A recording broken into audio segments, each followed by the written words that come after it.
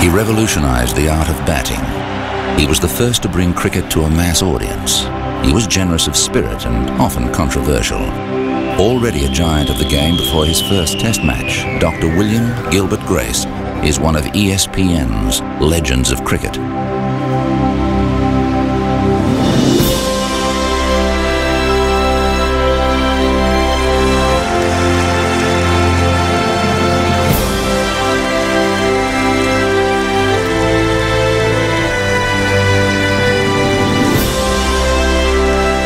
In July 1923, the Grace Gates were erected at the members' entrance to Lord's as a tribute to cricket's first truly great player, W.G. Grace.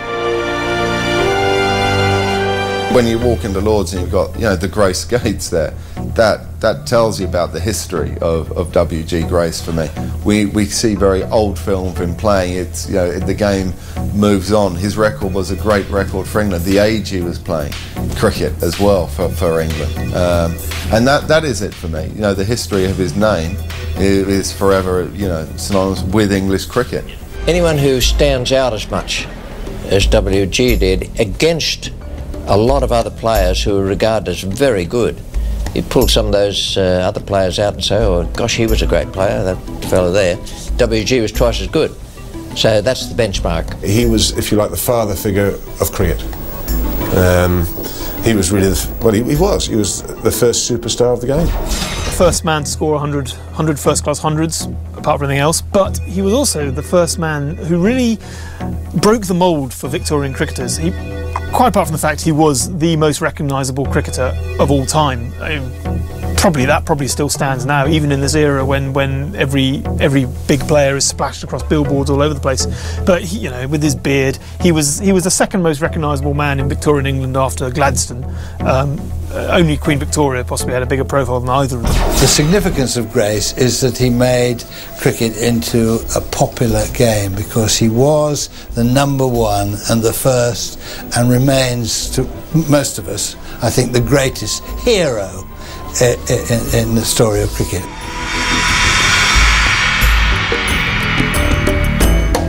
The theory and practice of modern batting owe much to Grace's thinking and working on the game. He was the first person to really apply technique to the art of batting. I think he, probably the first man in cricket history to really think about batting. He was very much a thinker on the game and credited with the introduction of the back foot technique and the front foot technique and having the bat relatively close to the pad. Grace was very much the man who was regarded as bringing in those nuances of technique. I suppose if you were going to have a coaching manual written in the late 1800s or the early 1900s, it would be W.G. Grace who would be the man who would write it.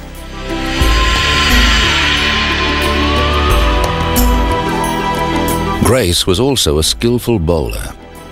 Grace was an outstanding bowler. He was one of the best bowlers of his time and took an enormous number of wickets, but that more reflected the amount of cricket that he played. But a very crafty bowler and a bowler who by all accounts would do anything to get a wicket. Obviously a great character, a huge man, imposed himself upon the people who played the game, and obviously was the foundation of cricket.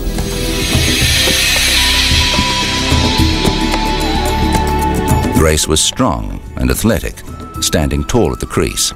He was neither a stylist nor a slogger. The first great batsman who timed the ball beautifully, was perfectly balanced so that when he hit the ball, he hit it for four without having to slog, and played very straight, played within the V, was a very intelligent cricketer. His very physical appearance was so imposing. 6'2", the beard. He was once actually quite a slim man. He was one of the champion athletes of England. He's visualised normally as a very plump and self-willed man, but the self-will was part of W.G. It made him the champion he was. I've actually played cricket with people who played with W.G. Grace, and he was special. I mean, they were only young fellas when he was in his dotage, and with his great big... You've got to remember, in his youth, he was a runner, a pretty decent athlete. I mean, we're talking about somebody a bit special here. I think Grace is really the preeminent cricketer of all time, because it was said that they called him the champion, that the champion made modern cricket. He took all the skills and synthesised them into sort of one whole and became the first complete cricketer. I don't think anyone's been more influential on cricket than Grace. A great cricketer and a great advertisement for the game.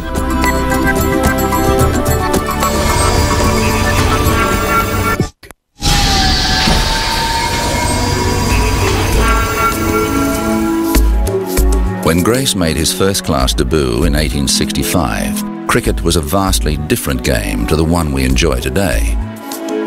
When Grace started in first-class cricket, it was basically a pastime for the upper classes. And Grace, by his great ability and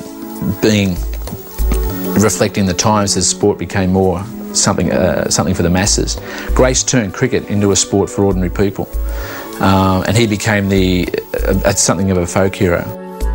A year after his debut and still just 18 years old, Grace scored his first century, 224 not out for England against Surrey. Absolutely remarkable. An early indication of W.G. Grace's all-round abilities as a sportsman came in 1866. He was 18 years of age and got 224 not out for England against Surrey, and then hightailed it across London and took part in a quarter-mile race at Crystal Palace and won that as well. He really was an all-round sportsman, champion runner, champion cricketer. He played rackets, he played tennis, and of course he qualified as a doctor as well. Grace finished the 1866 season second on the first-class averages, making 581 runs at an average of more than 52. He would go on to top the first-class averages 10 times between 1868 and 1880. For a very long time, he was easily the best player playing cricket, by miles. He dominated the game. He got 1,000 runs, I think, in 28 seasons. He also got 100 wickets 7 times. I mean, people forget that he was actually quite a useful bowler as well. And as a character, of course, he dominated the game as well. I mean, he was cricket. He was probably after Gladstone, he was the most famous Englishman of his time.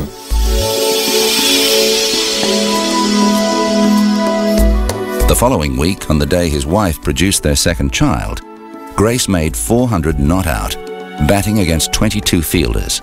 Grace had to play against teams of 15, 18 and 22. Because in those days, on his first tour of Australia, that was basically all the games. When his first tour of Australia in 1873-74, he was playing against teams of 15 and 18 and 22. And he was scoring hundreds, 200s, and one day famously a 400. And he had to do that just by picking gaps. And the 400 he scored, he did that against a 22 on an outfield that apparently was very long grass. So he basically had to run every one of those 400 runs. I mean, this is a bloke who was clearly very, very fit, and as well as being very, very gifted. In 1873, W.G. Grace embarked on the first of 2 tours of Australia. Both trips were financial successes, but Grace was at times unimpressed with the colonials. He didn't enjoy having to travel to some of the country locations, which in a sense were a long, long way out of town, and they were very arduous coach tours. And he writes not so lovingly about some trips to places like Swan Hill. And then he was playing against teams of 15, 18, 22 on some very, very ordinary wickets. And he talks in his autobiography of actually having to teach Australian groundsmen how to prepare pitches. I think the English attitude to Australians, I think they looked down their noses at Australians a bit in those days, or even more than they do now. And I'm sure that would have upset, you know, they probably wouldn't have been used to being barracked and reacted, no doubt, the wrong way. Grace, the captain, was reviled in Australia, and some of the he got into some ridiculous blues with umpires. He basically called an umpire a cheat in one game, though he denied it. He even to the point in Tasmania he refused to bowl his bowlers because he felt the pitch was too dangerous. In Adelaide he refused to let the Australian captain toss a coin with the coin that he wanted to use, which can only be by implication that he didn't trust the Australian captain. And he was painted in the press as being an extremely boorish and rude man. Though, interestingly, Grace speaks much more fondly of this second tour than the first tour. But I think it's ironic that I think Grace was probably the first sporting hero in Australia to be deplored, to sort of play that villain role that people like Jabin Miandad and Richard Hadley have played, and both of them to a degree, 100 years later, but Grace certainly had that role in the 1890s. Most agreed that Grace bent rather than broke the rules. He played hard and was perhaps the first to demonstrate the level of intensity that has become an essential element of modern cricket. Yes, when you look back at all the stories of W.G. Grace and how he bullied umpires, bullied opponents, he used to bluff batsmen out, he used to talk to them, he was a sledger, you think, well, more fool them for falling for it. As a man, he was a giant. He was a very hard man to play, and the stories abound of his sharp practice and everything else. But that's the way of the game. But I think of the people I've spoken to, and my first coach was the former England wicketkeeper E.J. Jim Tiger Smith, who started playing at the very end of WG's career. And Tiger always said to me, never mind who decries him, never mind they say he averages 31 or 32, he is the number one.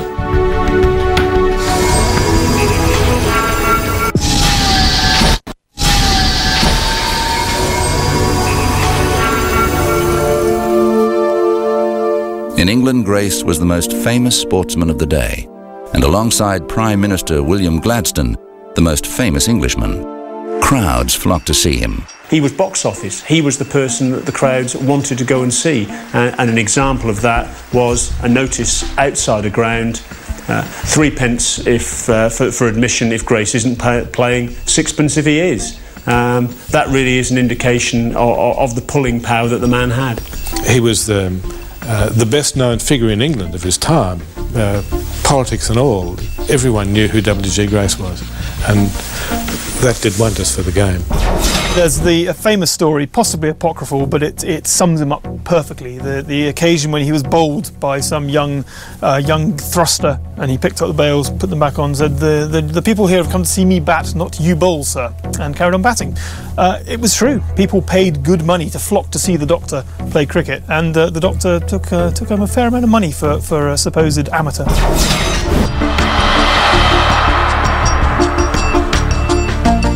By the time Grace played his first Test match in 1880, he was already 32 years old, but he was still England's finest cricketer by a long way. He made the first ever Test century in England, 152 at the Oval.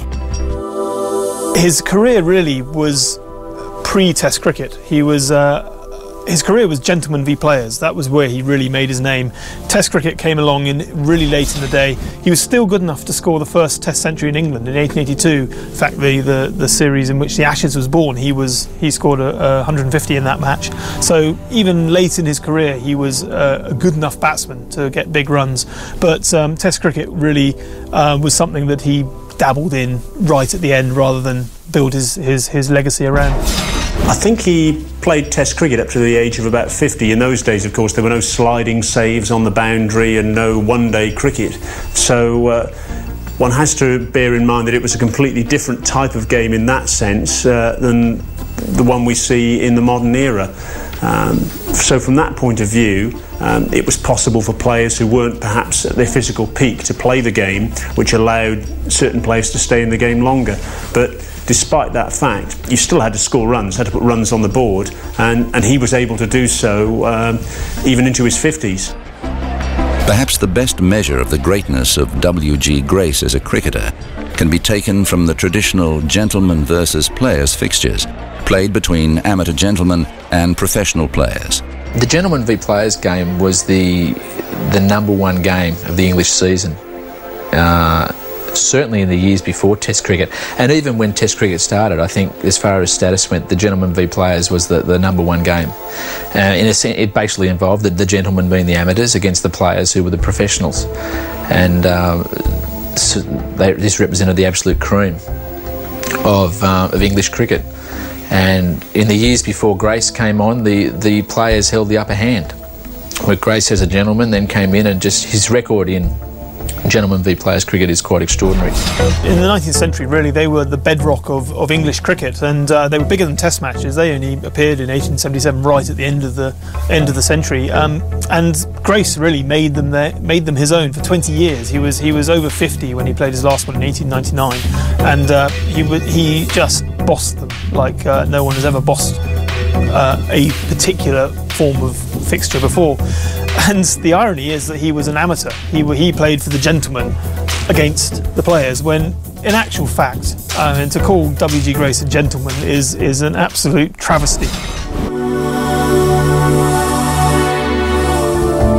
Despite his amateur status, Grace profited considerably from cricket. He was well paid, even when he represented the amateur gentlemen against the players. He always captained the gentlemen against the players, but he was about as much an amateur as any of our present-day professionals are, because he had two enormous testimonials years, each of which then, back in the 1880s, amounted to over £10,000. Well, that's what £20,000 add up to today? 3 million, 4 million? So he was a pretty shrewd old doctor, and I don't think he did much doctoring, but what a player. I think he was, as near as makes no difference, a professional cricketer really for the time when he was playing the game. I mean, he certainly charged a very large fee to go as captain to Australia, and Lord Sheffield, I think, coughed up most of that. But so he knew his worth, certainly, and I should think he made at least as much out of his cricket as he did out of his surgery. In a sense, a long way ahead of his time, in the sense that he realised that, he was the #1 figure. He was entitled to be well paid for that. And he also, I think, realised that he was an entertainer. And one of his obligations was to entertain the people who came to see him play. What he was good at as an amateur, he was absolutely brilliant. He was marvellously good at making huge dollops of money for himself. I mean, W.G. Grace, the amateur cricketer.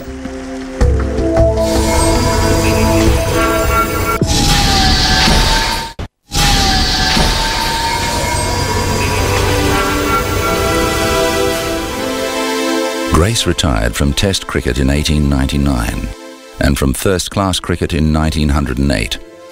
His final recorded game at any level came a week after his 66th birthday, when he made 69 not out. Some of the figures, which are astonishing, I mean, he was still playing for England. He was still opening for England at 50 years of age.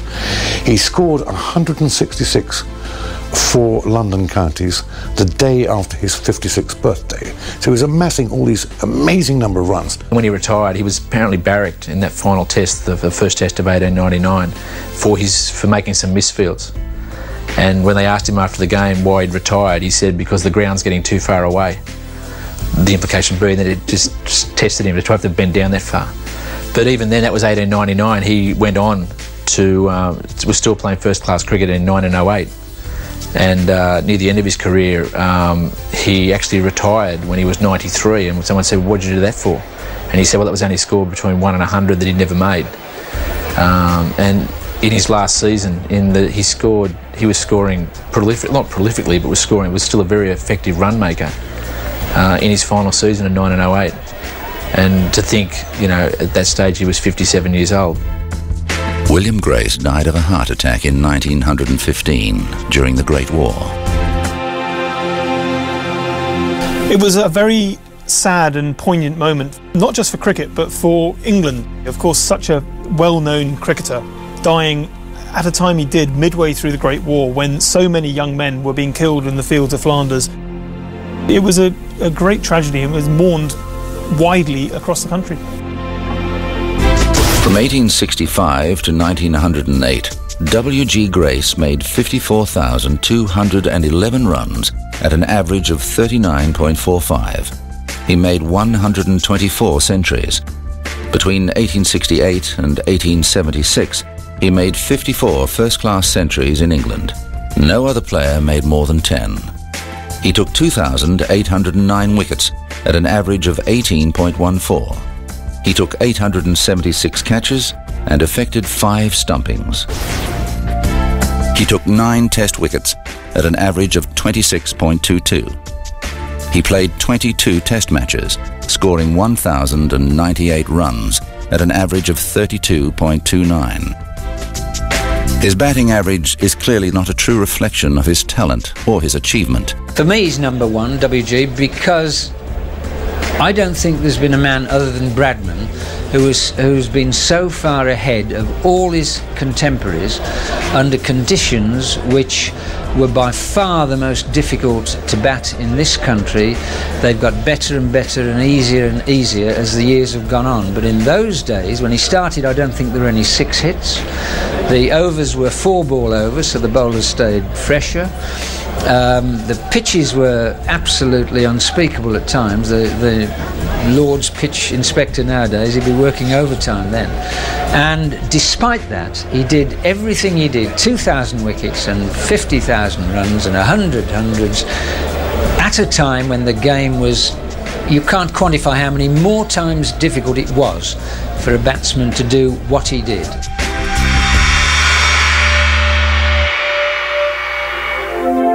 He was the subject of countless cricketing stories, some exaggerated over the years, many of them true. I love the story where he's out there batting and someone bowls him and knocks the bail off, and he just turns around, picks it up and says, "Carry on bowling, they've come to see me, not you." Yeah, and I thought, magnificent. I said, it'd be nice if we could all do that. It's interesting, in the famous test at the Oval in 1882, when which Australia ended up winning by 7 runs and led to the birth of the Ashes, there was a very controversial run out in Australia's second innings when their young batsman Sammy Jones, after completing a run, it was a wet track, and he went down the wicket to do a bit of gardening, and Grace, as folklore has it, hid the ball behind his beard, but certainly whatever, snuck in and took the bails off and appealed for a run out. One day when bowled, he quickly put the bails back on. Said, "A bit windy today, umpire." And the umpire said, "Yes, I hope it doesn't blow your cap off on the way back to the pavilion, Doctor." What is impossible to dispute is Dr. W.G. Grace's contribution to the game of cricket. I suppose you could say he was the father of the sport and helped it grow, started to make it grow. And because he was such a larger-than-life character, WG was always going to be. This is how English cricket started. He was the man that pushed it on, and he was the man that sort of gave it the lifeblood, if you like. Of all the champion cricketers honoured in this series, Grace is the most difficult to rate. His greatest years came before Test cricket began. Had he played today, he would have been as famous as Shane Warne, as tough and successful as Steve Waugh. He would have been a box office sensation. But it is primarily for his massive contribution to the game in its formative years that Dr. W.G. Grace has an honoured place amongst ESPN's legends of cricket.